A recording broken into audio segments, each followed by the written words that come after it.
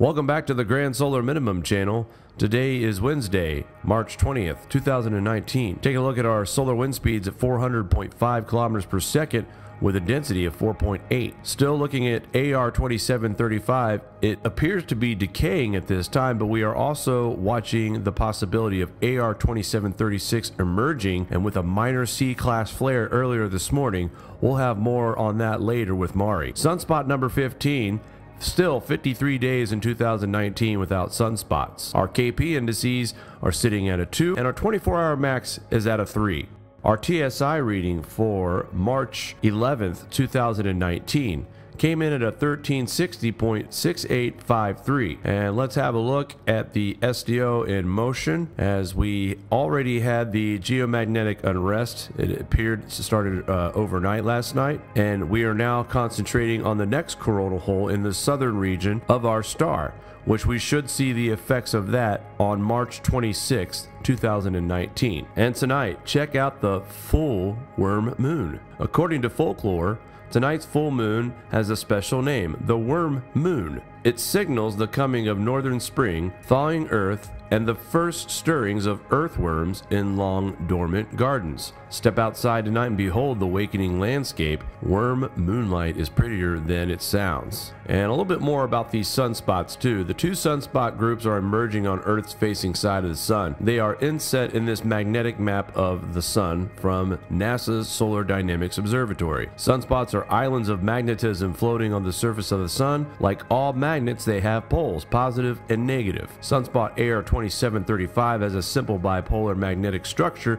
that identifies it as a member of the old solar cycle 24. The other sunspot is yet unnumbered, has a more complicated structure with multiple magnetic poles. It is probably a member of old solar cycle 24 as well. However, the mixture of magnetic polarities makes it worth watching. Mixed polarity magnetic fields can crisscross and explode, a process known as magnetic reconnection, underlying solar flares as well. And now here's Mari. Thank you, Jake. Farmer Jeff Jurgensen looks out over 750 acres of cropland submerged beneath the swollen Missouri River, and he knows he most likely will not plant this year.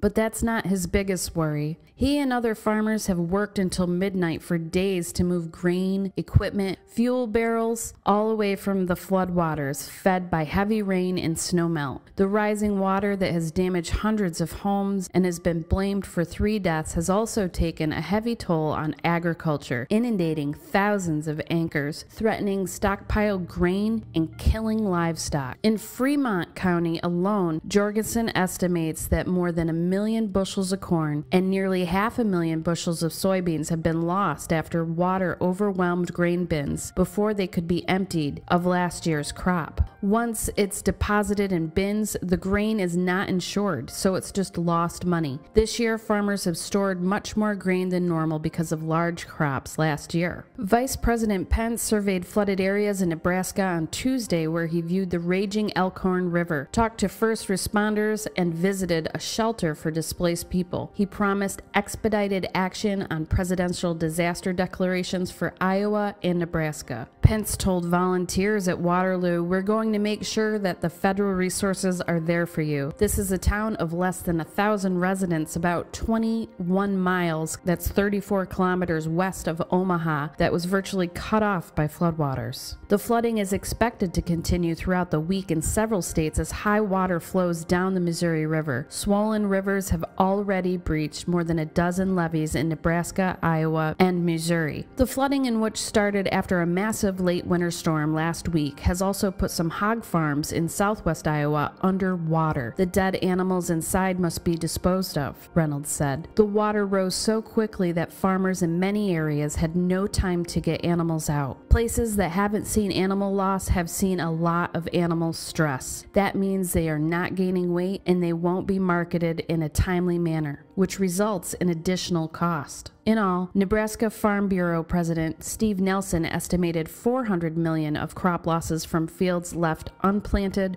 or planted late, and up to $500 million in livestock losses. In a press release issued Tuesday, Governor Pete Ricketts said there have been deadlier disasters in Nebraska, but never one as widespread. He said 65 of the state's 93 counties are under emergency declaration. The Missouri River was forecast to crest Thursday morning at 11.6 feet above flood stage in St. Joseph, Missouri, the third highest crest on record. More than 100 roads are closed in the state, including a growing section of Interstate 29. In nearby Atchison County, Missouri, floodwaters knocked out a larger section of an already busted levee overnight, making the village of Watson unreachable. Officials believe everyone got out before thousands of more acres were flooded, but so many roads are now closed that some residents must travel more than 100 miles out of their way just to get to their jobs at the Cooper Nuclear Station in Nebraska. It's a lot harder for people to get around. River flooding has also surrounded the northern Illinois neighborhood with water, prompting residents to escape in boats. People living in the Illinois village of Roscoe say children have walked through floodwaters or kayaked to catch school buses.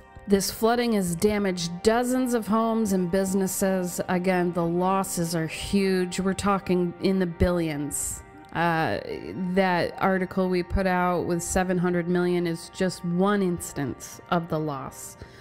We will definitely be keeping an eye on the prices, and we'll keep you updated with any new information in regards to these catastrophic floods.